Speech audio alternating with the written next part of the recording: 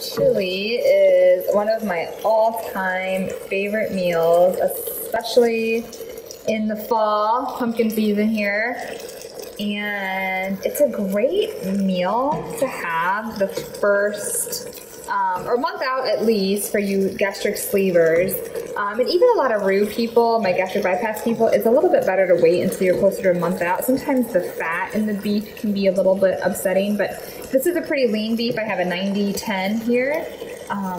But this is a great meal to get lots of veggies in, some fiber with those beans, and some protein. It's usually well tolerated by most people. You can kind of adjust the spiciness if you're a little bit more sensitive early out, but I always love to add lots of veggies to mine. So I have no shortage of meat in there, but I also have, peppers, celery, onions, garlic, tomatoes, obviously, and then I have a mix of beans. So I got this at the grocery store. I'm not a huge fan of kidney beans, but I really love pinto and black. So I was excited to see this.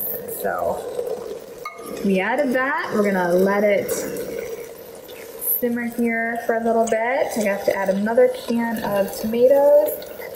So my favorite tomatoes to use are fire roasted in chili. I'm also gonna use some regular stewed as well. So add a little bit of complex flavors there. And we'll let you know how it turns out.